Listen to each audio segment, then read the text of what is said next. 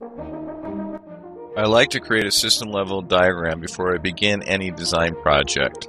This step provides me an opportunity to visualize the design architecture. For this project, I have decided to create one system block for each printed circuit board.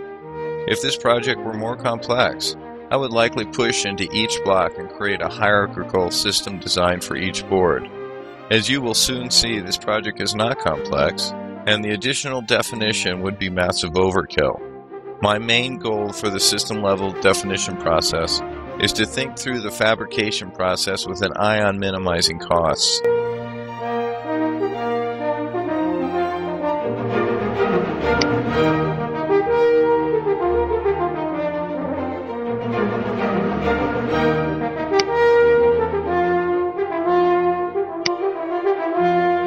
Notice that the new schematic was created in the block section of the project tree, not in the design section. This action took place because we populated the design section of the DxDesigner project tree when we created the new project. A schematic that is within the block section may be simulated, and if desired, may be easily moved into the design section of the project tree.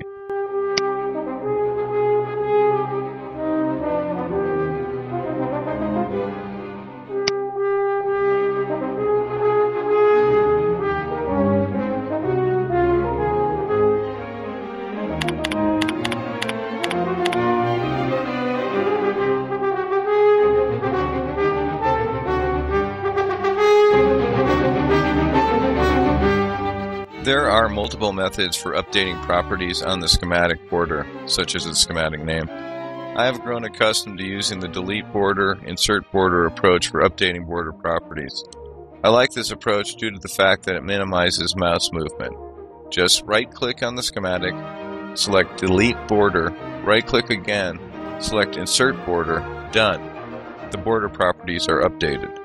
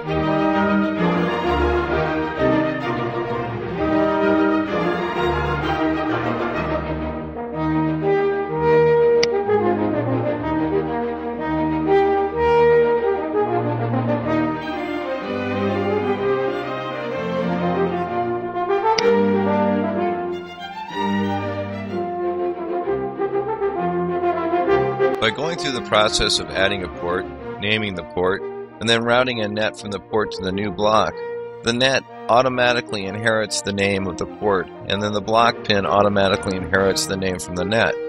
It is these often overlooked features of DxDesigner that dramatically improve our design creation productivity. There was a time when I would use a blank piece of paper to sketch my system-level diagrams. I then advanced to using programs like Visio to create system-level diagrams due to their simplicity and the rapid pictorial process. As DxDesigner has evolved from release to release, I have found that not only is DxDesigner as productive as these other methods, I realize significant downstream benefits from this process.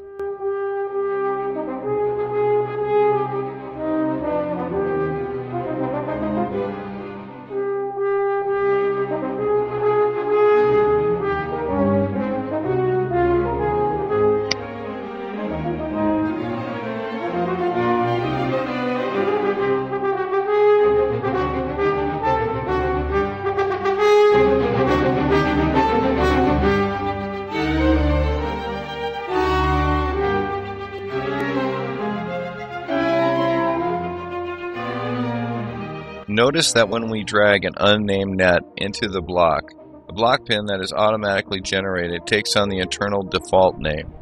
As you will see, when we rename the net, the block pin is automatically renamed as well.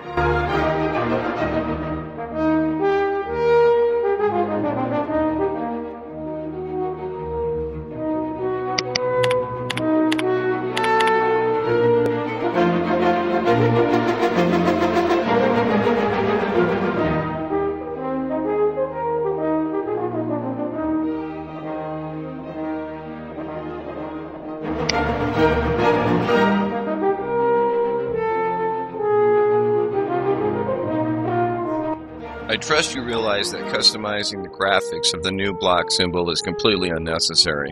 However, I process information visually, and I like to use colors to reflect my design decisions, so that later in the design process I do not need to rethink my decisions. Feel free to go wild. Customize the look of your system level design to reflect your creativity, or use the Dave approach, some large text, and custom fill colors.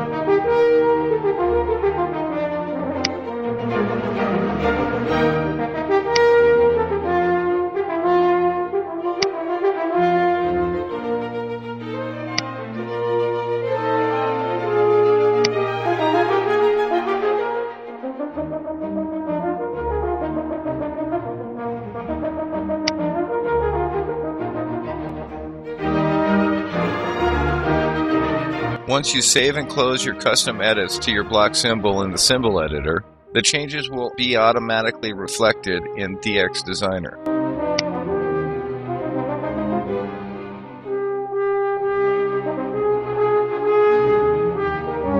I am not going to bore you with every step to create my system level diagram. I have shown you all of the features of DxDesigner that I will use in this process. Give me a moment or two to complete the system level diagram and I will show you the result. I have finished creating the system level description. Each block defines one board in the design. The blocks that are colored in dark yellow are blocks that I have determined could be cost effectively implemented using prototype strip boards. The block in dark green is to be implemented using a custom 2-layer printed circuit board manufacturing process. This is the CPU board, and I have need for this board in other designs, so the cost will be absorbed over multiple projects. The block in orange is the LCD interface board that I purchased through the web. The cost of this board was less than the cost of the individual components. I really love surplus sales. As I worked through the system design, I annotated my blocks with additional notes to help me as I worked through the detailed design process. I was careful to add interconnect between the blocks that accurately reflect the number of connections. This was a key element in determining where to partition the design into individual boards, as minimizing board-to-board interconnect will be important when it's time to assemble the complete system. As you should see, the complete coil winder electronic system will be implemented using 8 discrete boards.